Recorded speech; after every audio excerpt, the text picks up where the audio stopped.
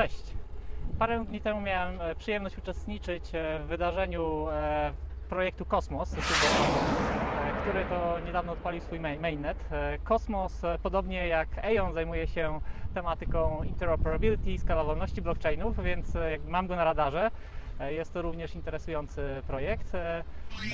No i co? Zapraszam Was na krótką relację.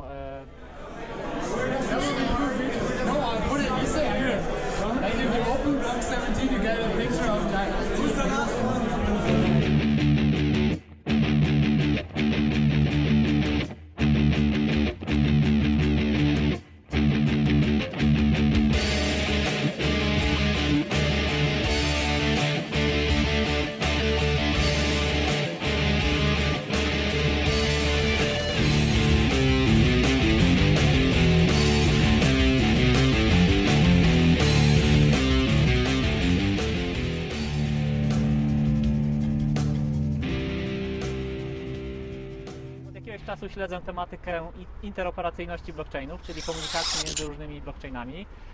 Przyglądam się różnym projektom, wspominałem bardzo dużo o AIONie, przy tej okazji też tam pojawiło się wspomnienie Kosmosu jako konkurencji.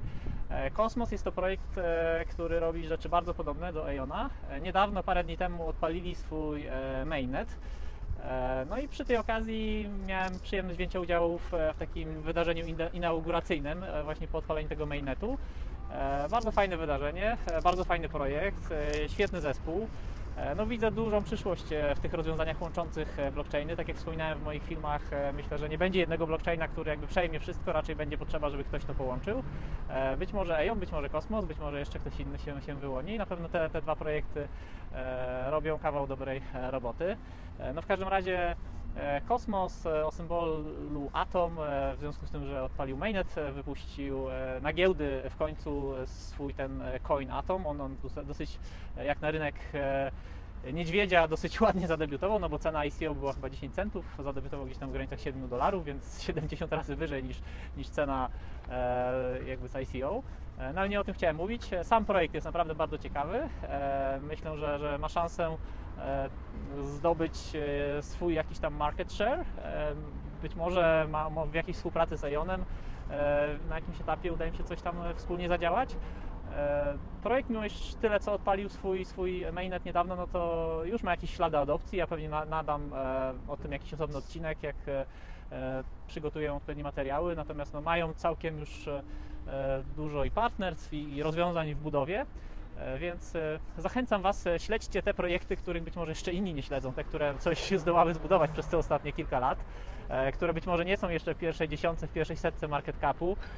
No ale tak jak właśnie Kosmos, tak jak Atom wskakują nagle gdzieś tam jak Filip z Konopi, pojawiają się nie wiadomo skąd. No to są projekty, które nie wypuściły na przykład swoich tokenów, swoich coinów, nie mając gotowego rozwiązania. Myślę, że to są w ogóle sprytne zagrania ze strony takich projektów, no bo wypuszczając tokeny czy coiny niby utility, ale nie mając gotowego mainnetu, jak można mówić o jakimkolwiek utility? Narażamy się na to, że taki token zostanie posądzony o to, że jest security, a nie utility, no jakby szereg konsekwencji związanych z karami, konwersjami, być może nawet likwidacją takiego projektu w rezultacie.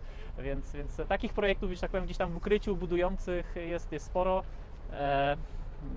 No i zgłębiajcie to. Kosmos komunikuje blockchainy, pozwala je skalować, ma fajny zespół, ma myślę, że dosyć mocne wsparcie różnych venture capitalist w tle, więc myślę, że takie projekty będą zdobywały swój market share. Jeżeli chodzi o interoperability, ja widzę no, kilku mocnych graczy, takich, którzy próbują to zrobić w sposób zdecentralizowany.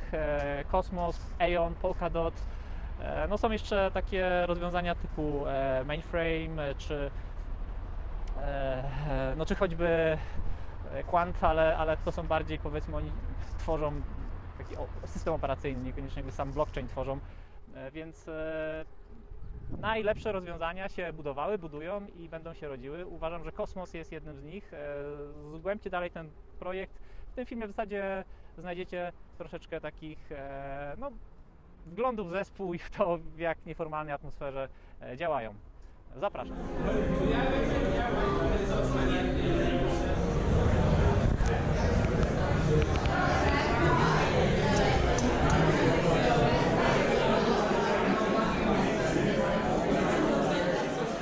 Kosmos ostatnio dostarczył parę fajnych rzeczy, no i takie otwarcie, imprezę na otwarcie właśnie sobie zorganizowali. Wygląda to bardzo fajnie, udało mi się znaleźć jakieś przebranie. Za chwilę będzie część oficjalna, jakieś przemówienie członków zespołu na temat tego, jak dowozili przez ostatnie 2 lata, a potem jakaś integracja, networking.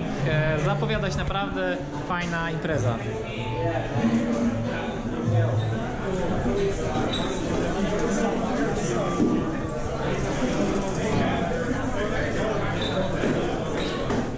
The reason I'm okay with this is because we promise people that they have to keep under their feet safe. Więźniowie, kosmici, policjanci, wszyscy tu przybyli, żeby zobaczyć Cosmos Mainnet Launch.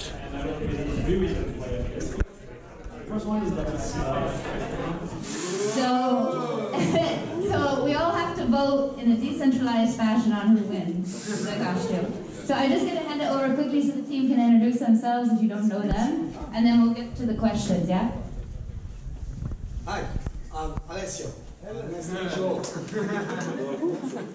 Hi everybody, my name is Anton. I work on Thunderbird. Hello, I'm working in Cosmos, and my name is June. Hi, I'm Federico with the Boyer project, formerly Boyer, now Cosmos. Hey, I'm Ismail. I work on Platinum Core. Thanks for organizing this.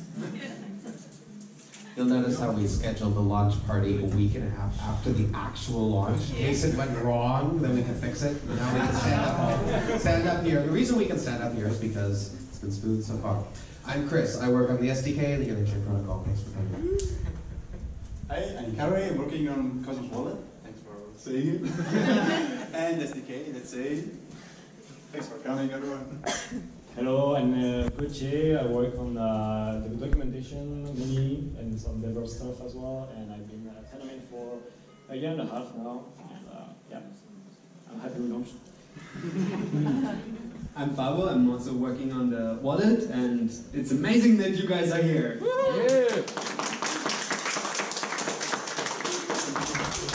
Hey guys, I'm Sunny. I've been working on Cosmos for about a year and a half.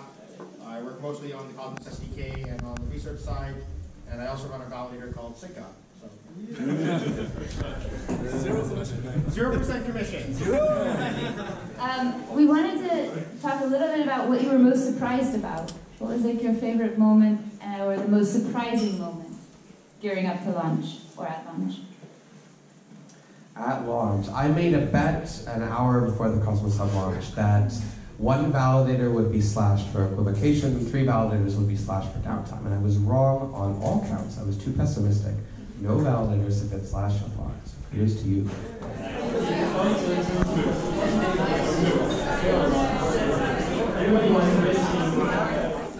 Just yell. Yeah, okay, yeah. So I think it's been a long way in the making. So I would be curious to hear about the key learning experiences in this. I think especially the whole decentralization aspect of the development team is interesting. Have you learned something about how to organize development in this manner? I think we've learned lots of things, and some things we still haven't learned quite how to do perfectly yet, but we're definitely making progress. One thing I think we've learned is that it helps a lot to specify protocols in detail and come to consensus on all of the particulars of the high-level algorithms requirements before we implement them. We saw that with the second iteration of fee distribution, which was really well specified before it was implemented, and thus will need to be implemented in more paths. And we're trying to take that same approach with the Interchain protocol.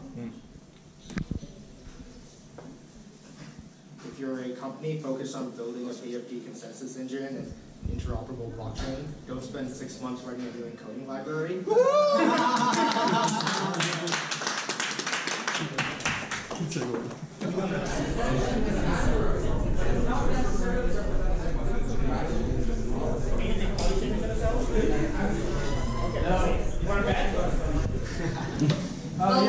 I'll just speak it out. Okay, so by the way, thanks a lot for the Cosmos team. I've been following, I'm 10 years in the blockchain space, so it was really interesting to see a great team come up with an idea. Did you say 10 years in the blockchain? I've been 10 years in the blockchain. Are you such a...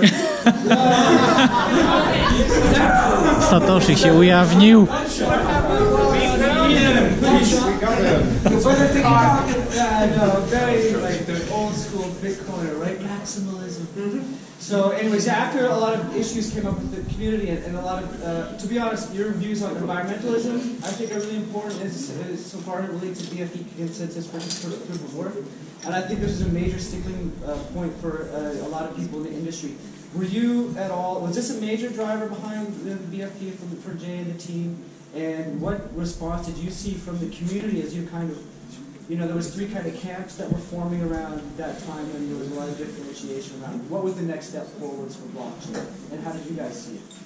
Yeah, I guess maybe not exactly on the question, but this is one of the questions I wanted to take on, which is what, like, now that Cosmos has launched, what does it mean for the overall blockchain ecosystem, right? What's different? I think the point I really want to highlight is that this is the first ever BFT proof of stake system in production. Of course, it has only run for a while, but if it continues to run, and I hope it will, this will be a testimony that you can now build proof of stake, scalable, sustainable blockchains very easily using the Cosmos SDK and Tenable core. And yeah, this is, I think, an incredible achievement. This means that now we have a living proof that you can build secure BFT system at scale that work on the public internet. And yeah, I'm very excited to like the possibilities it offers.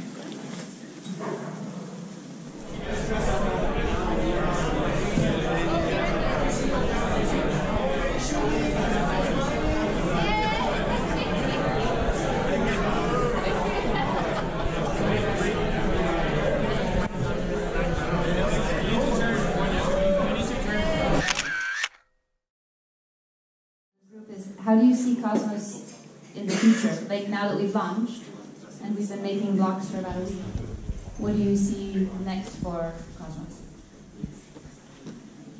I'd like to see us continue to make blocks at approximately the same rate, maybe even a slightly faster rate. I hope that in those blocks will come to be many transactions representing different things, and when we enable in the blockchain communication protocol, the hub can start to become a sink in an ecosystem of many blockchains interacting with each other in complex configurations I'm sure we cannot begin to imagine.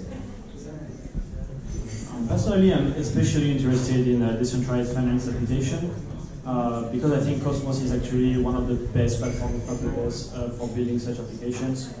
I'll probably write a blog post soon about that, but basically with the instant finality property of Tenament, the fact that it's safety favoring, the fact that we're going to have like inter-blockchain communication with IBC, the fact that it's sustainable, that you can build both private and public blockchain, like then speak with each other, the fact that all blockchains can be sovereign, later we'll have other models of like hosting blockchain maybe on the top of the hub or other hubs. But for now, you can be totally sovereign and still be able to interact with other chains. So I think all these points, we also have the Cosmos SDK in Golang, which is a very non-natural language with very secure cryptographic libraries. So all of these, for me, means that we can now confidently build decentralized finance application that will hold significant value and be very secure. So yeah, I'm really excited for these applications, and I think the fact that Binance and Terra and other decentralized finance applications are starting to move to Cosmos is a great testimony to that.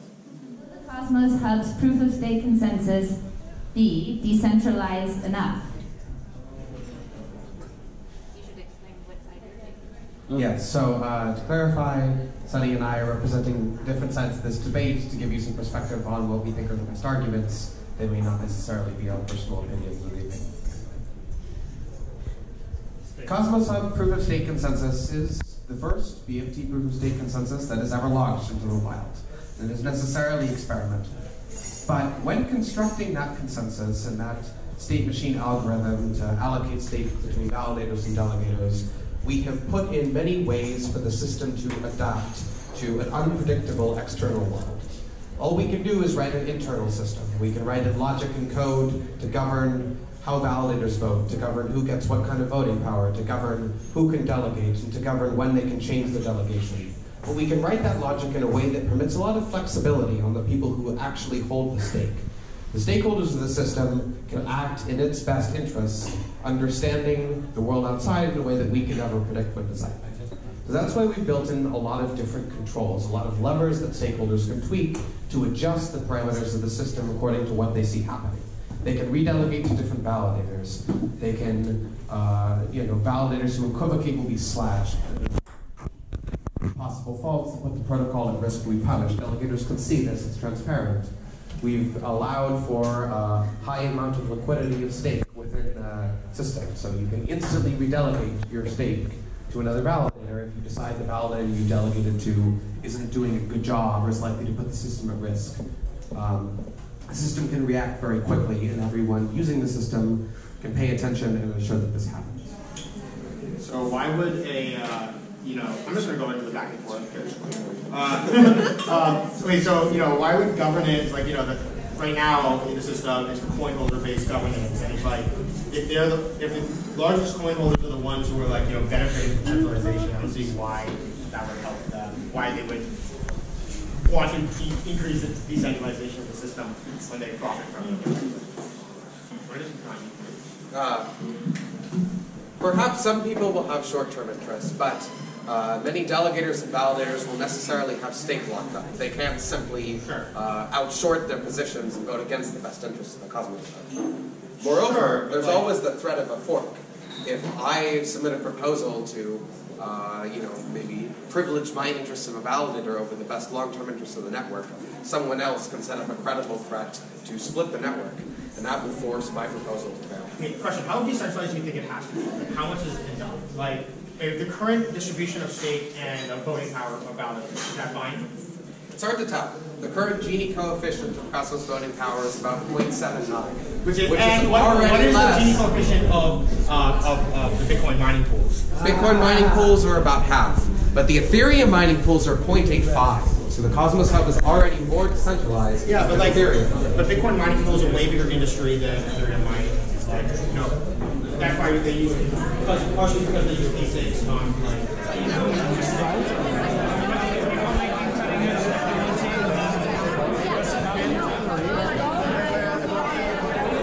Obie strony debatują na tematy związane jakby z przyszłością kosmosu, blockchaina. Wydaje mi się, że bardzo, bardzo fajnie zorganizowane wydarzenie. Na pewno integracyjnie, na pewno inspirująco, na pewno na luzie, bez jakiejś pompy sztucznej. Więc cieszę się, że tu wpadliśmy. No i zobaczymy. Życzę kosmosowi wszystkiego najlepszego. Yeah. Yeah. Aurel, did you take your costume off? Or is your costume good? Okay.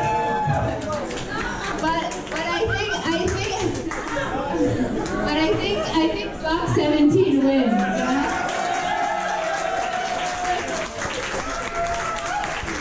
So you get a bottle of whiskey at the bar later. Okay, so now we're gonna stop talking because I think we all want to drink a little bit. Yeah, I do. And so we're gonna move to champagne and cake.